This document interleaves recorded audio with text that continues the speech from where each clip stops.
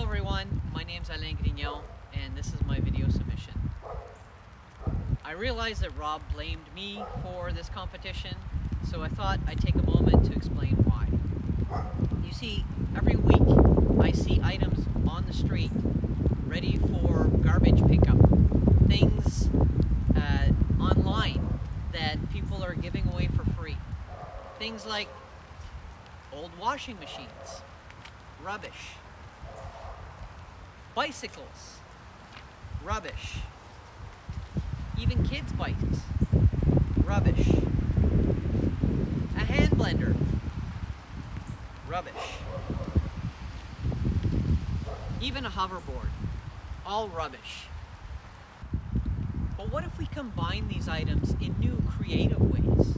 Could they be given a second, even practical life?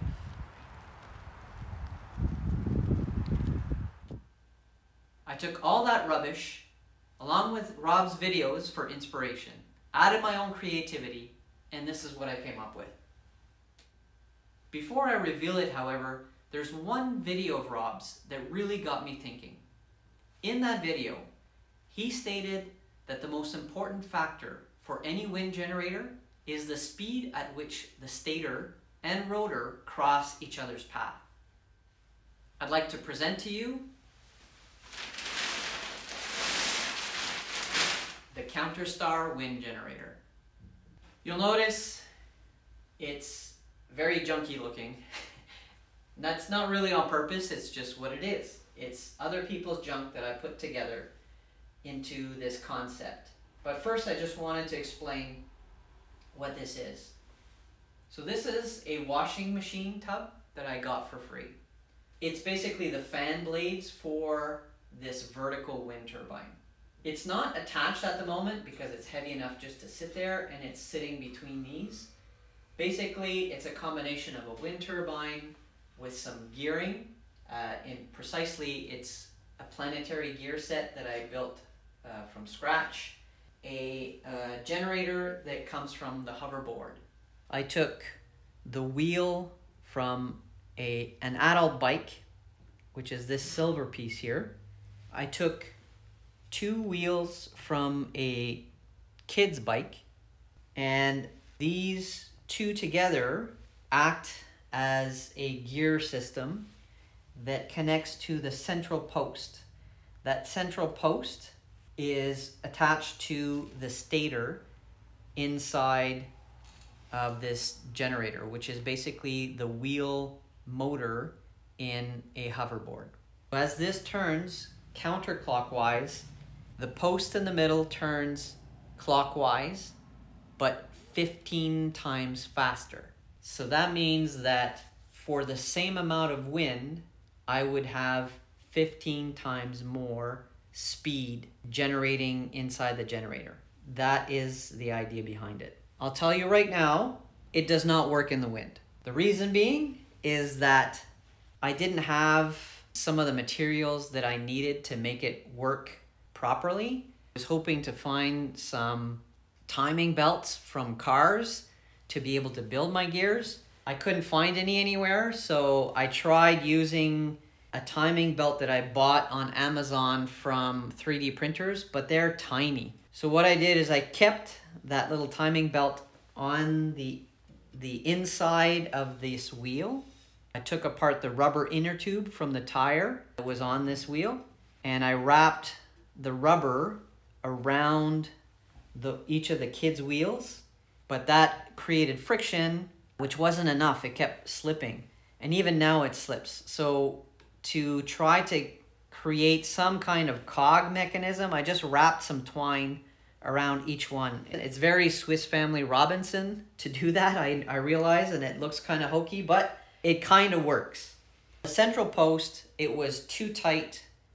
I wasn't able to have a piece that was narrow enough. I could put a cog system on the central post, so all I was able to do is glue on another piece of that rubber inner tube on the inside.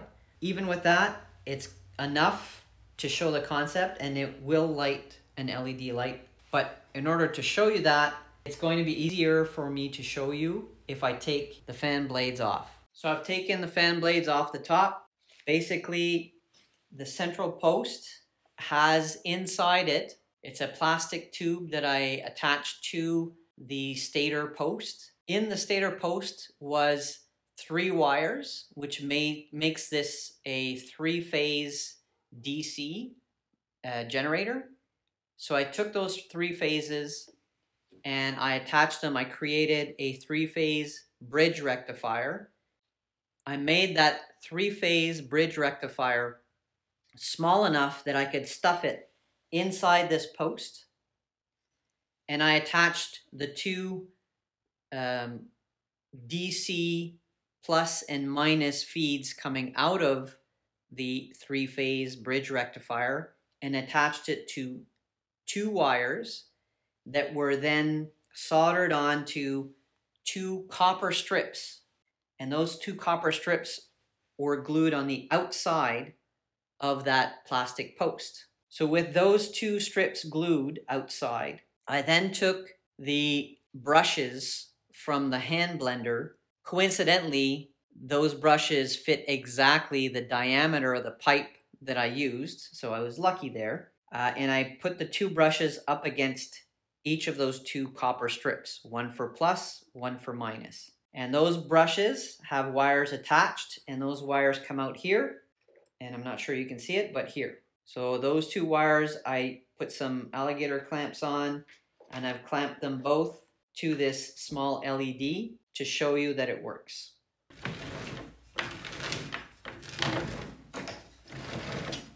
You should be able to see what voltage is coming out of the prototype.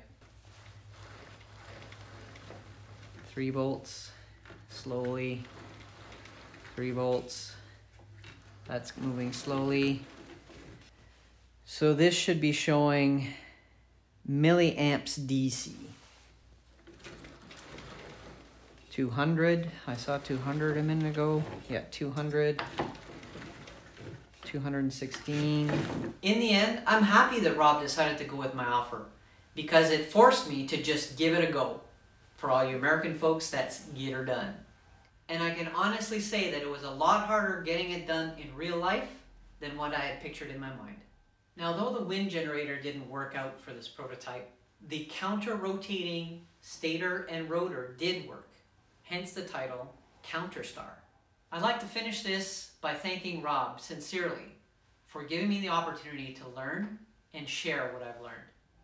Now, I promise that if I were to win that 3D printer, I'm definitely going to give it a go and try to build a Counterstar. But this time, hopefully it'll work in the wind. So remember to smash that like button if you think my idea is worth exploring further. And if you haven't subscribed to Rob's channel already, I highly recommend it. He's a good guy and he's definitely worth your time. So thank you, I appreciate you, Alain out.